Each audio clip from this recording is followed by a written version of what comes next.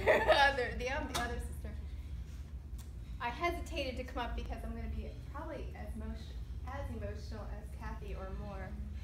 It's no secret that when Beth and I first met 21 years ago, that there was a little bit of contention between us. And it was pretty hard for both of us to realize that we had this extra family. And, sorry, I'm getting very emotional. That's okay. That's allowed. No, it's No, it's not. I really am having trouble with this. But the more I got to know Beth, the more I realized just what a remarkable woman she is. And that she was willing to give me and my family a chance to be in her heart, in her life.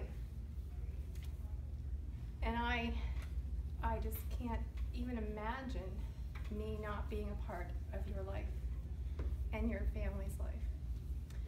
With Kathy, it was almost an instantaneous bond that we had. But with you, I had to work a little harder. And I have to say that you are remarkable. I am the older sister, so don't take this as condescending. I am very proud of you.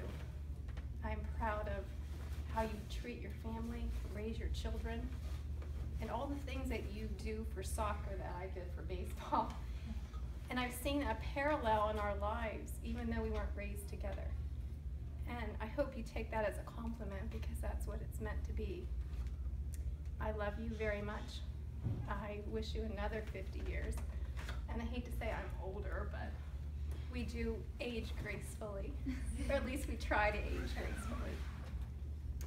So I guess when it comes down to it is, thank you for opening your heart to me and my family, because you mean the world to me, and I love you very much. Happy birthday. Thank you.